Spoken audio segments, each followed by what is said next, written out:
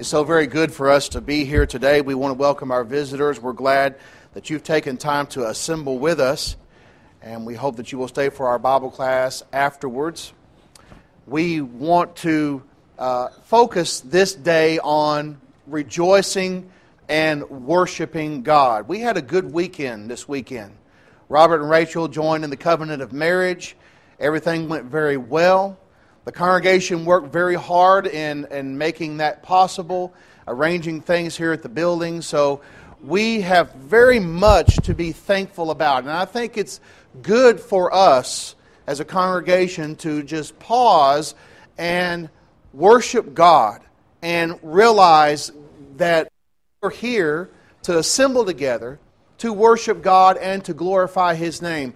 And there's not a better psalm to talk about this than Psalm 100. In fact, all 150 psalms of the Old Testament are basically an inspired hymn book. It's inspired Hebrew poetry in which we derive some of our own songs that we sing in our worship.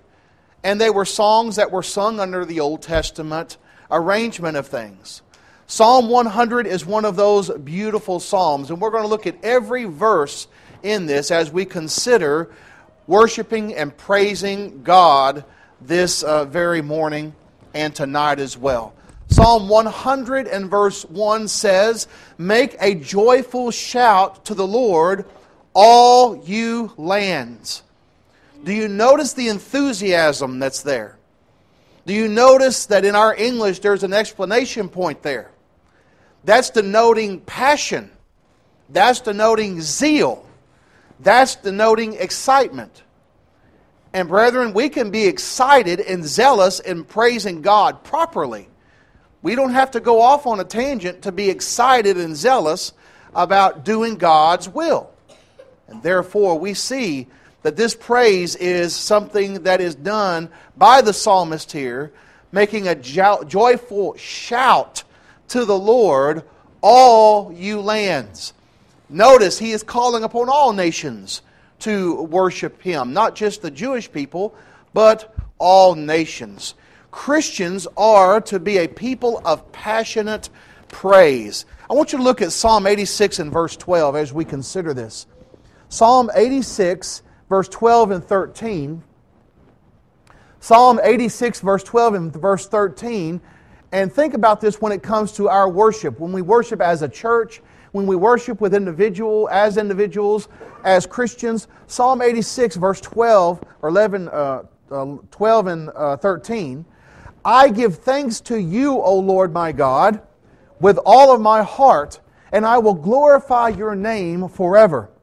For great is your steadfast love toward me, and you have delivered my soul from the depths of Sheol." Notice what David says here. He says, I'm going to give thanks to God. We're going to talk about that a little bit later on, how that we are to have a heart that's full of gratitude. I will give thanks to God. And notice he says, with all of my heart, or with my whole heart, I'm going to do this. This is wholehearted worship unto God.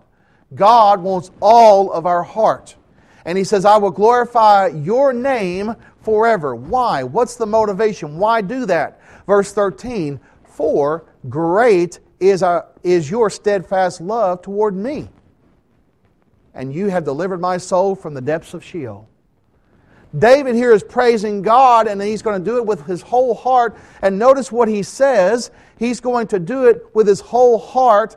And the reason is because of God's steadfast love towards us. Now you think about that when it comes to David and how much more we should praise God based upon us fully realizing the plan of salvation that's found in the New Testament. We have the completed revelation of God. David only had part of it. It was just given to him in promise. We have the reality of it. And so because we see Him fully manifest in the death of Jesus Christ, His steadfast love towards us, how much more we should be a people of passionate praise towards God. In John chapter 4, Jesus talked to the woman at the well. John chapter 4, verse 24 and 23 and 24.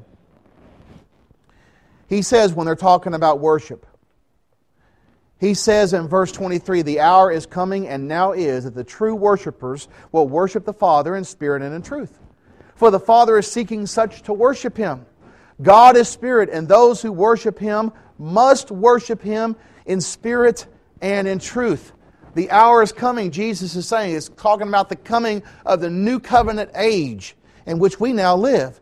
When the true worshipers, that's what we should consider ourselves as Christians. True worshipers who worship the Father in spirit and in truth, because God is seeking such to worship Him. And it must be from our whole heart. It must be out of a total heart of love and dedication and gratitude, because God is spirit, and those that worship Him must worship Him in spirit and in truth. That means it's from our heart. It's from our whole heart. It's from our innermost being that we worship and praise God, and it's according to truth. It's according to His will. We must do things as He has commanded, as He has instructed in His will, but we don't have to do it in a cold formalism. We can do it with passion.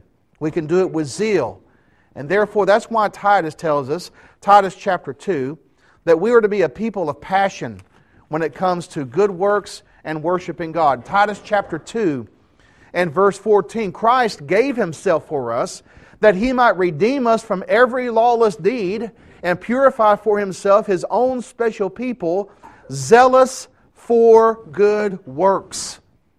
So we have been purified by the death of Christ, and we are His own special people, that's the church, and we are to be zealous. That means to be excited, to be passionate about good works, and that would include our worship. That is a good work. So we see here the passion of worship as we passionately worship God according to His will. Psalm 100, verse 2. "Serve the Lord with gladness. Come before His presence with thanksgiving." Coming before God with a glad heart, with rejoicing, and coming in His presence with singing. Christians serve with joy. Philippians chapter 4 and verse 4, Paul, writing in deplorable conditions, says, "Rejoice in the Lord always, and again I say rejoice." You know, if anyone had an occasion to complain, it would have been Paul. He's writing from prison. He could have wrote to the brethren and said, my conditions are horrible. My rights are being violated. But he didn't say that.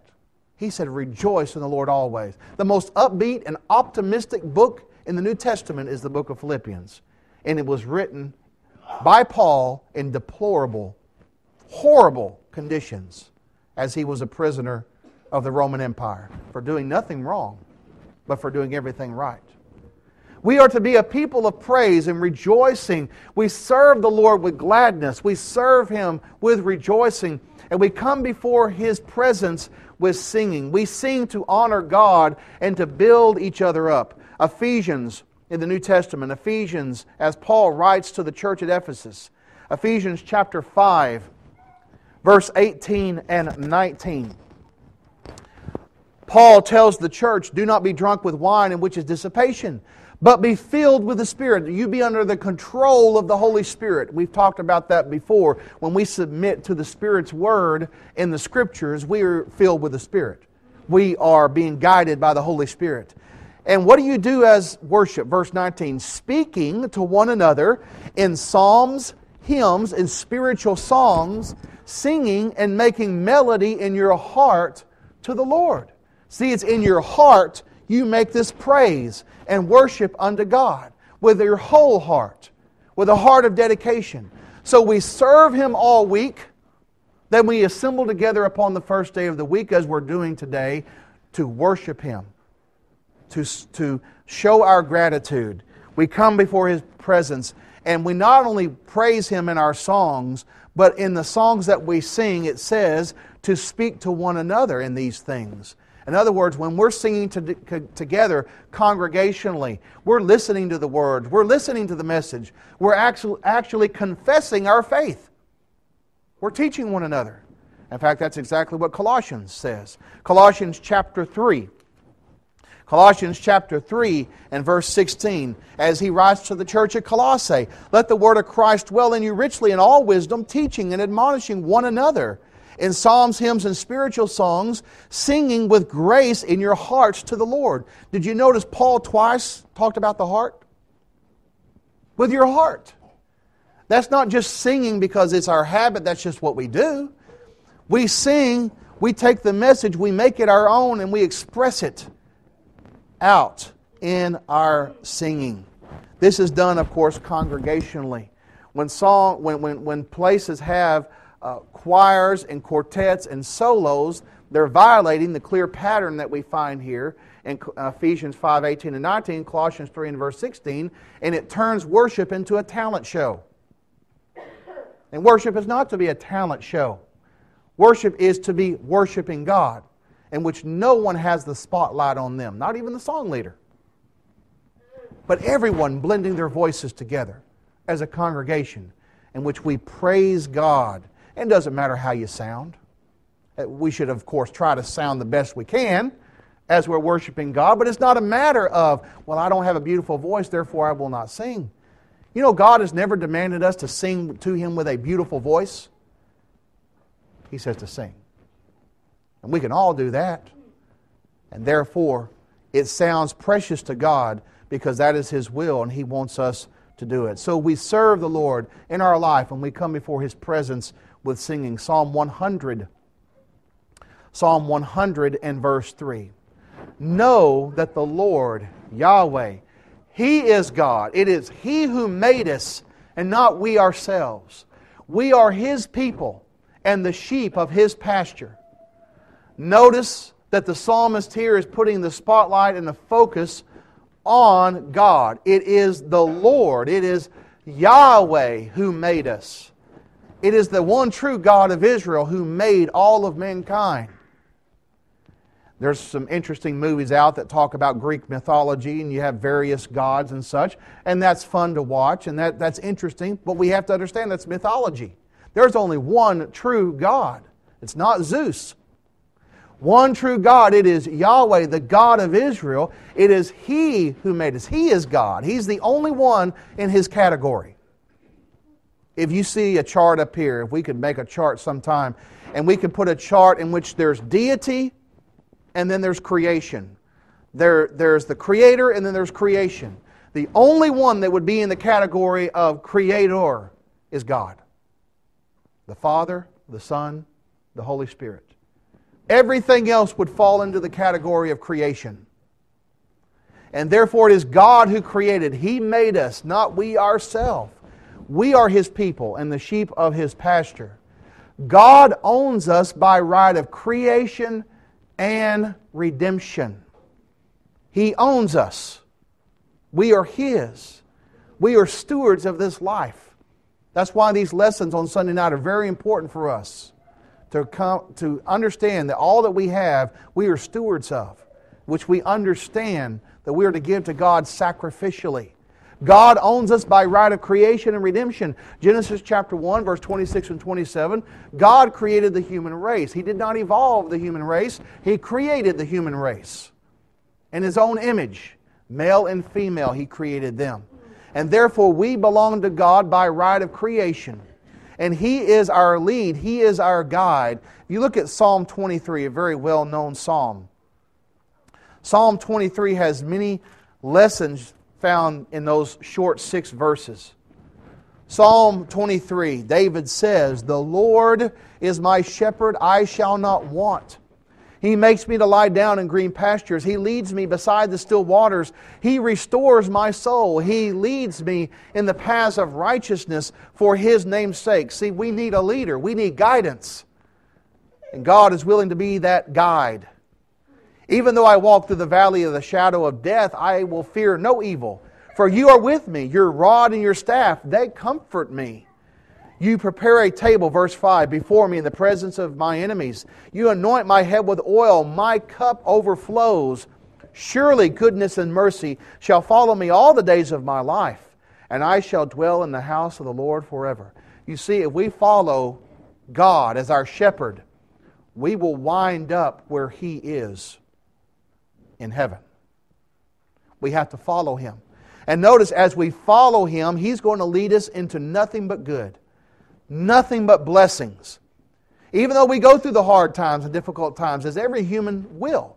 Verse 4 says, your rod and your staff, they comfort me, and I will fear no evil.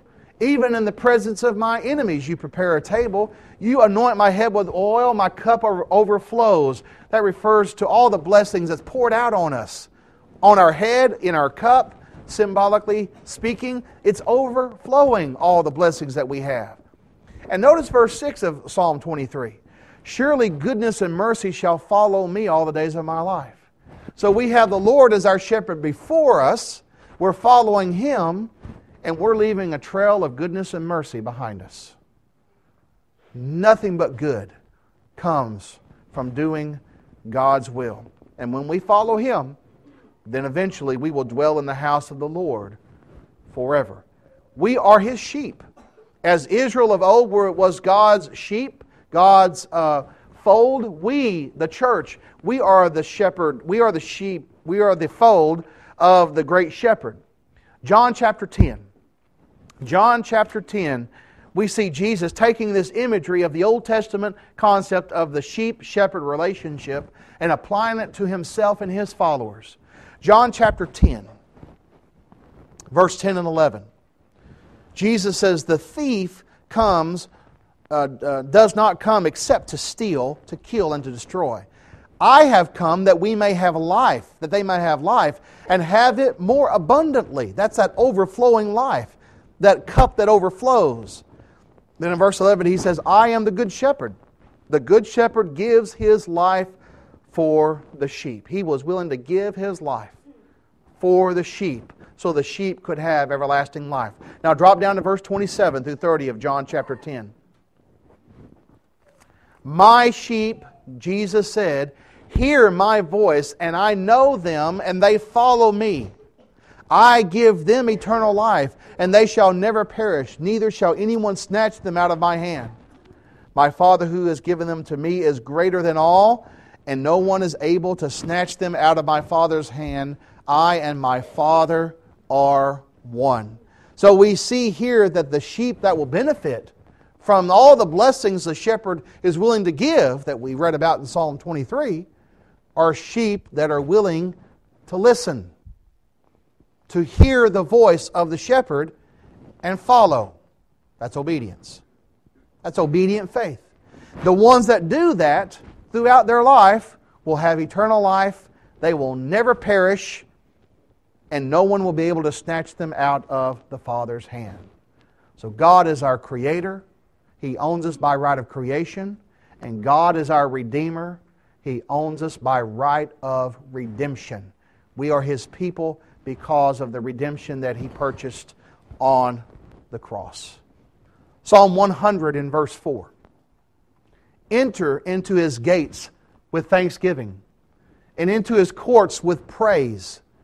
Be thankful to Him and bless His name. Notice here the attitude, again, entering into His gates. That's referring to the gateway of the temple courtyard. You go into the temple in the Old Testament, you would enter into a gate, and therefore you would be in the temple courtyard. Enter into His gates with thanksgiving. There's that attitude of being thankful. And into His courts with praise. And you have, once again, a thankful attitude. Be thankful unto Him and bless His name. We should have an attitude of gratitude in everything that we do as we worship and serve God. Philippians chapter 4, again, one of the most optimistic books of the New Testament. Paul says in Philippians chapter 4, verse 6 and 7, writing again in deplorable conditions, he says, be anxious for nothing, but in everything by prayer and supplication with thanksgiving, let your requests be made known to God, and the peace of God which surpasses all understanding will guard your hearts and your minds through Christ Jesus. Being thankful. If we have this heart of gratitude, it will be expressed in our worship. We will be here. We will want to be here. We will take the time to be here. and we will worship God. And not only as we assemble together with the church, as Hebrews 10:25 exhorts us to do, but also every day of our life. We will take time to worship God, because prayer is worship. And therefore we should be praying without ceasing, as Paul says, every day. We should take time to pray. And that's worship unto God. And therefore we are expressing our gratitude and our thankfulness towards God as we worship Him. And then finally, the last verse, Psalm 100, verse 5. For the Lord is good. Why do we give thanks? For the Lord is good. His mercy is everlasting, and His truth endures to all generations. That's why. That's why. Because the Lord deserves it. He is good. He is the most good there is. You don't get any gooder than God, to use poor English. And because He is so good, therefore we are to worship Him. In His goodness, He has provided mercy and everlasting life. And His truth endures to all generations. Jesus said, heaven and earth will pass away, but my word will never pass away. In Matthew chapter 24. So we see here that truth and mercy are connected to one another. You can't have mercy without truth. And if you believe and obey the truth, you will have mercy. You will have forgiveness. You will have salvation. God's truth reveals His mercy and His goodness towards us. Look at this truth. Ephesians chapter 1. Ephesians chapter 1. Ephesians chapter 1, verses 7 through 9, as Paul talks about the blessings of being in Christ, how in verse 3 he talks about all spiritual blessings are in Christ Jesus in heavenly places. Ephesians 1, verses 7 through 9, Paul goes on to say, in Him, in Christ, we have redemption through His blood, the forgiveness of sins, according to the riches of His grace, which He made to abound toward us in all wisdom and prudence, having made known to us the mystery of His will, according to His good pleasure, which He purposed in Himself. So we see here, in Christ we have redemption through the blood that was shed on the cross. And through that blood we have forgiveness of sins. That word forgiveness means to be released. Released from bondage. According to the riches of His grace. He's made this to abound towards us in all wisdom and prudence. There's that overflow of blessing. And therefore, God has provided salvation. And because He is good, God so loved the world that He gave His only begotten Son, that whoever believes in Him should not perish, but have everlasting life. John 3 and verse 16. So if you are a Christian and you're walking in the light, you have this promise of this truth that's found, that's supposed to be 1 John chapter 1. 1 John chapter 1 in verse 7. 1 John chapter 1 and verse 7. Here is the blessed privilege of being a faithful Christian. If we walk in the light, as He is in the light, we have fellowship with one another, and the blood of Jesus Christ, His Son, cleanses us from all sin. Verse 8 says, if we say we have no sin, we deceive ourselves, and the truth is not in us. But if we confess our sins, verse 9, He is faithful and just to forgive us our sins and to cleanse us from all unrighteousness. This is the blessed privilege of being a child of God. And that truth should motivate us and make us feel an attitude of gratitude in which we will worship God in spirit and in truth. If you're a child of God and you're not faithful to the Lord, you need to start walking in the light. You need to repent and come back to the Lord, confessing your sins. Then once again, the blood of Christ will cleanse you. You'll be a faithful child of God once again. Acts chapter 8, verses 22 through 24 tells us what an unfaithful child of God has to do when they sin after they're baptized. They have to repent, turn from their sins, and pray for forgiveness. And if the sin is public in nature and it brings reproach upon the church, it needs to be repented of publicly. If it's private, it's secret, no one knows about it, it's between you and God. But if it brings reproach upon the church, that's sin against the church. And therefore, it must be confessed publicly. If you're not a child of God, you have another opportunity by God's grace and mercy to become one. And therefore we see that God's goodness has allowed you to live to this very moment so that you could believe and obey the gospel. Believe in Christ, confess He is the Son of God, repent of your sins and be immersed in water for the forgiveness of your sins. Baptized into Christ, you put on Christ. Galatians 3 and verse 27. If you already believe in Christ and you're willing to confess Him, if you already have repented of your sins, why are you waiting? Arise, be baptized, and wash away your sins, calling on the name of the Lord. Acts 22 and verse 16. As always, the choice is yours while we stand and sing.